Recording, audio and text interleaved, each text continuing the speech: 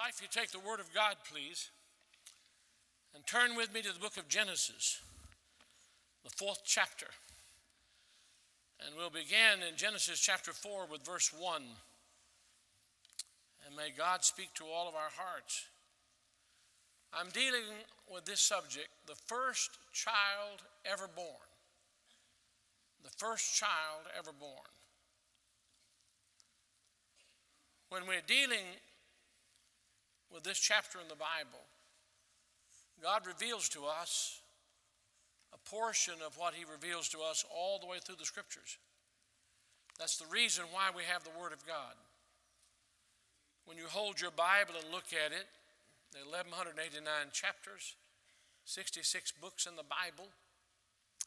It is God's revelation of himself. We all know it's more than a table ornament. It is the very Word of God. But why did God write it? And why did he design it this way? The Word God says of itself, all Scripture is given by inspiration of God and is profitable. And then he talks about how it's profitable for doctrine, for reproof, for correction, for instruction in righteousness. But it begins in that passage, as Paul writes to Timothy, with the way of salvation. And I want you to keep in mind while I'm preaching that the Bible is given to us to give us the unfolding story of God's redemption. He doesn't just get interested in you knowing about incidents and people. He wants you to know the way of salvation. He wants you to know that while you're on this earth, you can find the way to heaven and be born again. The Lord designed a certain order, and the devil has done everything he possibly can and continues to do to disorder God's order. And this disorder now has become the new world order, but it's really the disorder of God's order. So no wonder you appear to sometimes people who think you're off the wall with your ideas.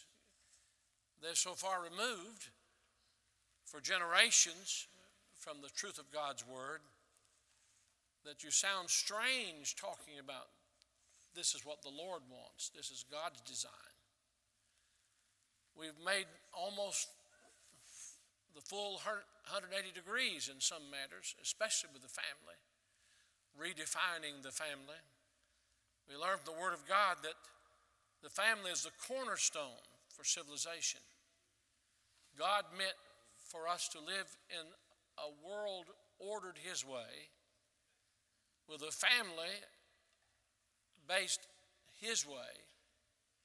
And now we've come to disorder God's way in the family and make it the new order for our world. So we need to return to the Word of God. And don't get the idea that you're just full of tradition and out of place, misinformed, some strange person with outdated ideas, when you're just speaking the truth of God's Word.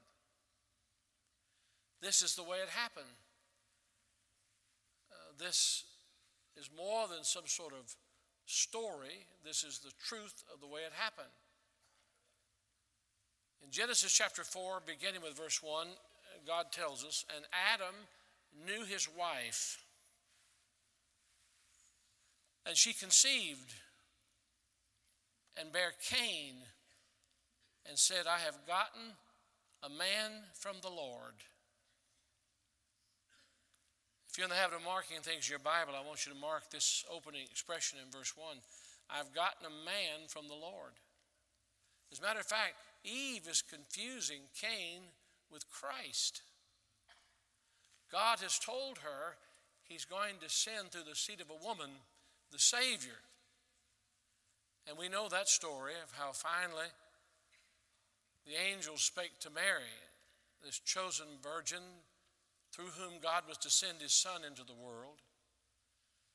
But in Genesis chapter 3, in verse 15, we have the first promise of Christ as our Savior. And so quite naturally, Eve, excited as a mother, believes her son to be, in the language she uses, getting a man from the Lord, the Savior about whom God spoke to them. But he proves to be far, far from the Savior. I love the language God uses. He says, Adam knew his wife. This is with propriety the way God speaks about the relationship a man can have with his wife, and she can become an expectant mother with that. All sense, it seems, of propriety has been removed from society today. And common language has become what was once considered vulgar. And I want you to think about that in your conversation with young people and in front of young people.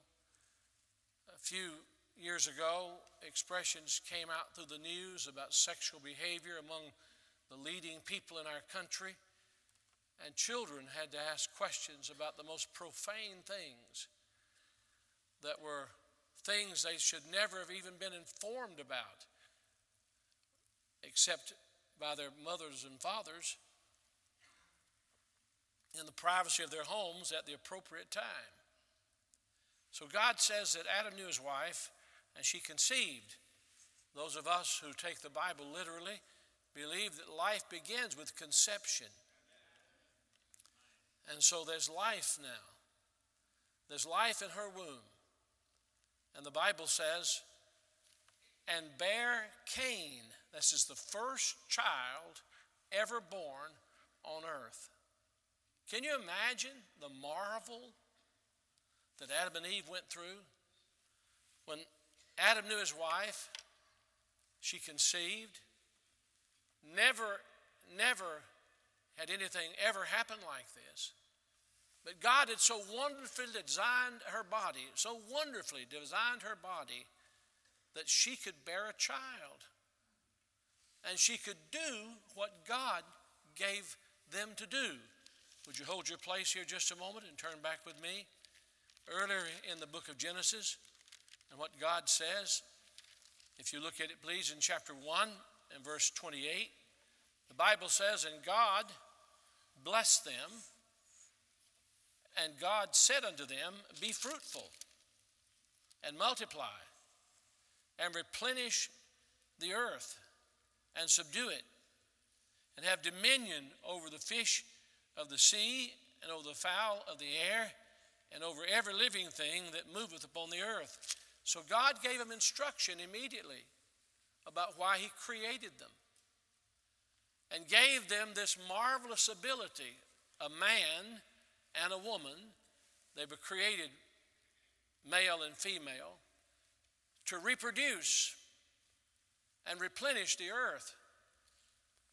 Two men can't do that by themselves, and two women can't do that by themselves.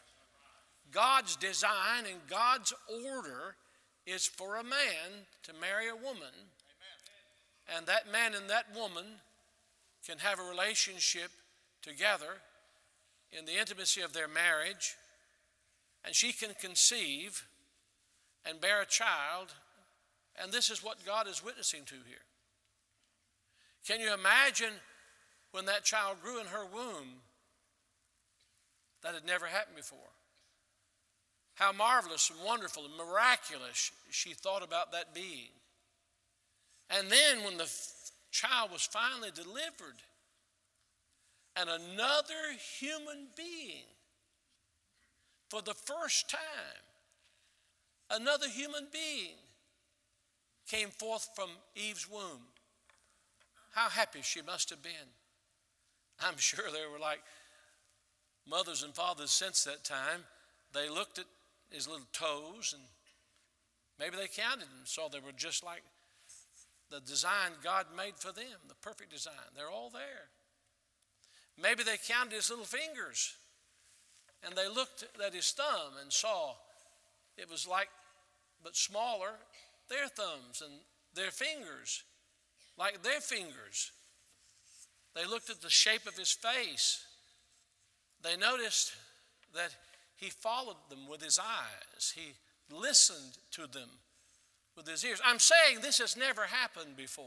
This is the first child that's ever been born. Ever. And they looked at him. Amazing. And then she had another one. The Bible says in chapter 4 and verse 2, and she again bears brother Abel. And Abel was a keeper of sheep, but Cain was a tiller of the ground. And the Bible goes on to tell us about them. And in process of time, it came to pass that Cain brought of the fruit of the ground an offering unto the Lord. And Abel, he also brought the firstlings of his flock and of the fat thereof. And the Lord had respect unto Abel and to his offering. But unto Cain and to his offering he had not respect. God did not approve it. And Cain was very wroth, and his countenance fell. We're about to learn that this child, who came from the same womb and has the same father as his brother Abel, is capable of doing something that is unimaginable and unheard of. This first child that was ever born. And as we read on, and the Lord said unto Cain, why art thou wroth? And why is thy countenance fallen? Now, why did God do that? And why did God put that in the Bible? Because he wants us to know that he created us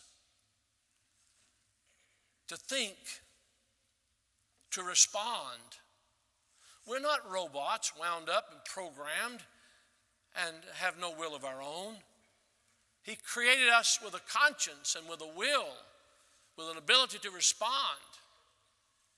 He later says in the Bible to us, come now and let us reason together. Think about that. God created us with the ability to reason with him and to come around to the conclusion that his way is the right way, and that's the way we should be yielded to. So he speaks with Cain, and he gives him in those questions an opportunity to respond. He didn't come and knock him in the head and said, this is the way you're going to do it. He let him exercise his own will. This is the first child that was ever born. And now we see him responding. And the Bible goes on to tell the story. And the Word of God says, with this wrath and fallen countenance, God says in verse 7, if thou doest well, shalt thou not be accepted? In other words, there's an accepted way. Remember that. Now, how would he have known? He's the first child ever born. How would he have known there's an accepted way? Because his mother and father told him. They tried the same stuff after sin. They sinned against God and brought the sin nature into the bloodstream of humanity. And when they sinned, they knew they were naked and they disobeyed God. And in their disobedience to God, they tried plants to cover themselves, to atone for their sin, and it didn't work.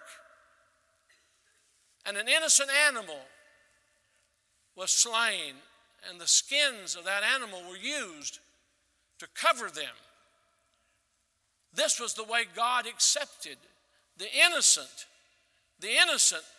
slain for the guilty. I said to you, there's a reason God gave the Bible. And the one reason God gave the Bible is that everybody knows all through the Bible that the innocent was slain for the guilty. And all the things that point to Christ to tell us that the innocent Savior came into this world. He became a man without ceasing to be God, and he was slain. The Bible says in Isaiah 53, he was slaughtered. Like Adam and Eve slaughtered those animals to cover themselves. He was slaughtered. He went as a lamb to the slaughter. And there's no doubt that Adam and Eve taught this to their children. But he knew it. But the story continues. You could do what's accepted. And if thou doest not well, sin lieth at the door. This is the first time sin is used in the Bible, the word sin. You might want to mark that. God says sin, to make your own way, to choose not to obey God, literally to miss the mark, to come short, to do it your own way, forget God and what God wants. But it's crouching at the door. At any moment, it can spring to its feet. It's a powerful thing. Sin lieth at the door, and unto thee shall be his desire, and thou shalt rule over him. And Cain talked with Abel, his brother. They'd played together, grown up together, done everything together. Adam and Eve had enjoyed watching them, just like parents would enjoy watching their children. They knew there was something different about Cain and his attitude. The Bible tells us what it is. You want to hold your place here? We'll interrupt for a moment and look somewhere else and come back if you'll hold your place. I want you to turn to the book of Jude, if you would, please. In the book of Jude, one chapter, one verse, God says in verse 11 of the little book of Jude, if you've gone to Revelation, you've gone too far. And in verse 11 of the book of Jude, woe unto them, for they have gone the way of Cain, first child ever born. Now this whole thing is identified with him, the way of Cain.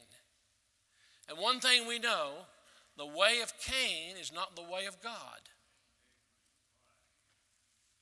You're familiar with the way of Cain because you want to exercise your will over God's will from time to time. But here we're dealing with the matter of salvation. The way of Cain. Woe unto them, for they have gone the way of Cain and ran greedily after the heir of Balaam for reward and perished in the gainsaying of Kor.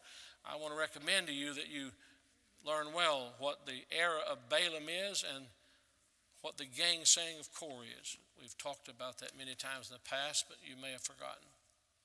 Back to Genesis chapter 4. And Cain, verse 8, talked with Abel his brother, and it came to pass when they were in the field that Cain rose up against Abel his brother and slew him. Now I want to say something to you. This is something he never intended to do in the beginning. At least that's my belief.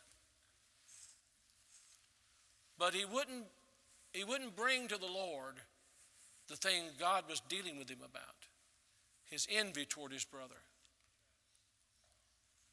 Envy over what happened about their offerings.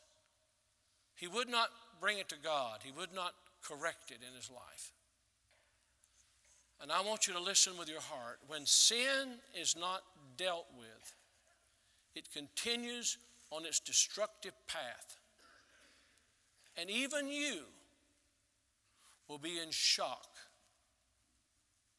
Will be in shock at what you will do someday if you don't deal with it. So he became wroth. His countenance fell. God said, wait a minute, there's something wrong with you. You know, if you do the way you've been taught, the way that's acceptable, it'll be accepted. Now here's your opportunity. You see, most people, when reading this, would think, well, you know, Cain was a tiller of the ground. Abel was a keeper of the sheep. So this is your reasoning. This is the way you reason. And by the way, this is the way I reason. It is the way all of us reason. It's the order we want to establish over God's order. And it's in all of us to do that. All of us. And so we get the idea, well, he brought his crops, so what? He's a tiller of the ground. And his brother brought his lamb because he's a shepherd. But what went wrong here had nothing to do with Cain being a tiller of the ground and Abel being a keeper of the sheep. It was not about their vocation. It was entirely a spiritual matter. Entirely. Because God said, no doubt, we know the story. God said to their parents, Adam and Eve, that he would accept one way, the shedding of innocent blood. And Cain could have gotten a lamb, no doubt about it.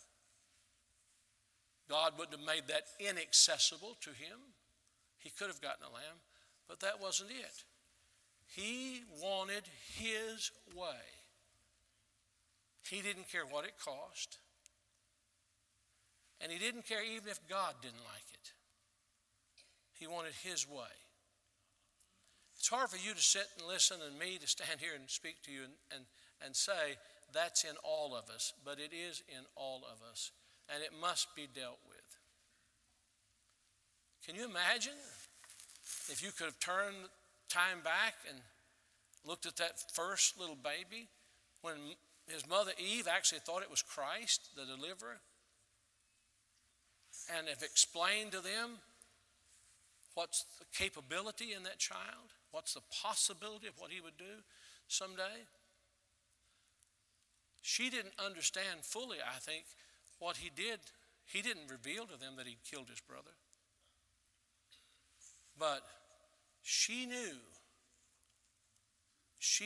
when she remembered what God said to her about the sorrow she would go through with children.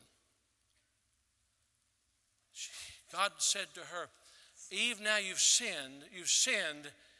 I created you in a state of innocence, and now you've brought sin into humanity.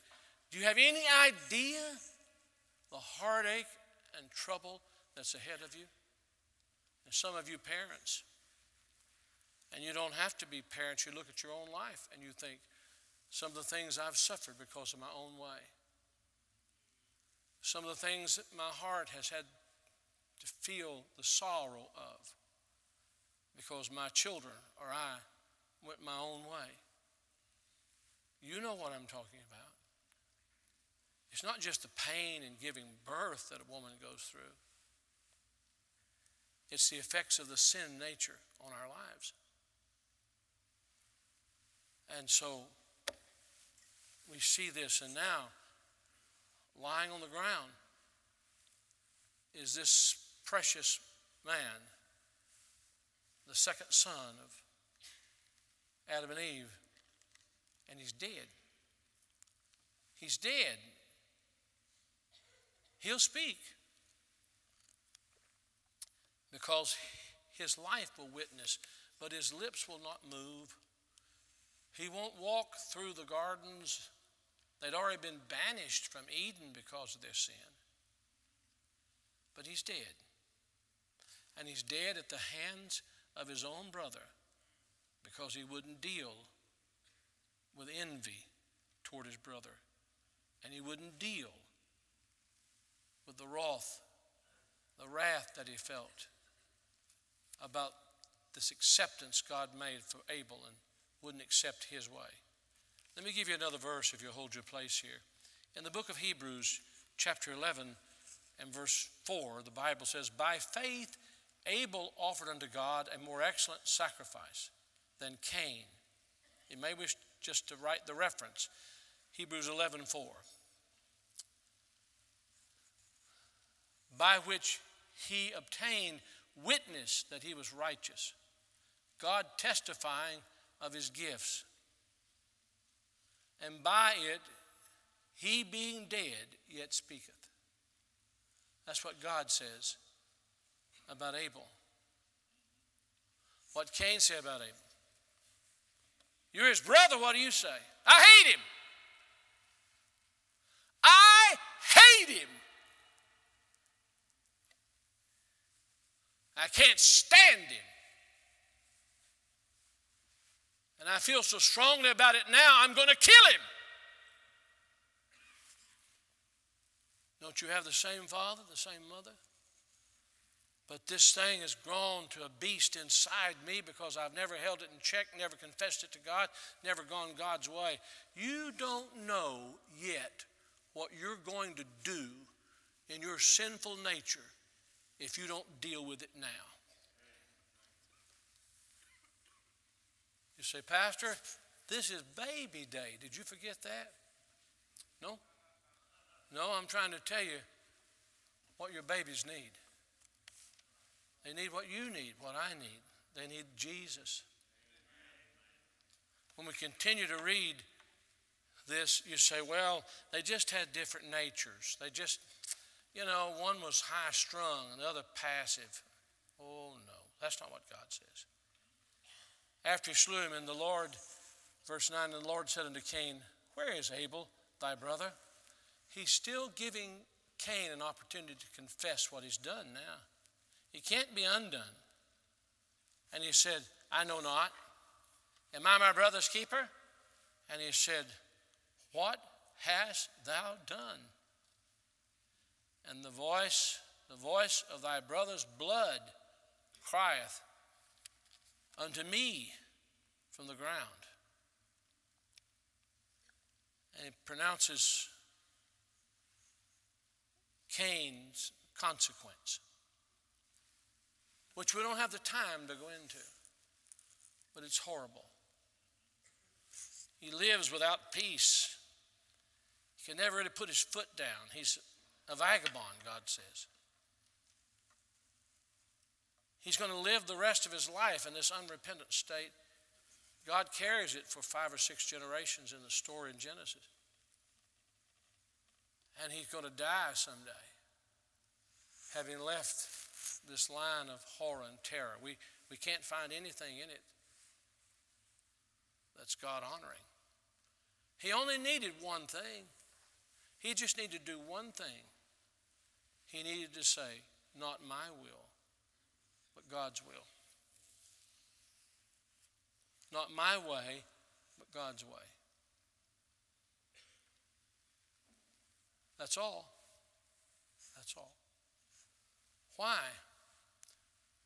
Because God so loved the world that he gave his only begotten Son, that whosoever believeth in him should not perish, but have everlasting life. Would you like for me to answer this question? Who created Adam and Eve? Who created Eve and Adam to be able to bear children? Who gave Cain life? Is there not an ounce of gratitude? Is there no thought of the goodness of God? Is it just all about him and no one else? This is the first baby ever born. Why in the world does God tell us this? Because all have sinned and come short of the glory of God. And we all need redemption. All of us. And there's only one way of redemption. And that's coming to Jesus and accepting what he's done to pay our sin debt. Seeking him to be our Savior. And allowing him to indwell us and change us and give us the strength to overcome our old nature in life and have the victory in Christ. That's why, and you know what else God does? He goes through the whole Bible, all 66 books, all 1,100. We've only gotten to 4 of the chapters, all 1,189 chapters, repeating this message to us over and over again, that we need Jesus. You may have the cutest thing ever born, the most handsome little boy, the most gorgeous little girl. But he needs and she needs the Lord Jesus Christ in their lives. That's without exception. Let's bow in prayer, may we?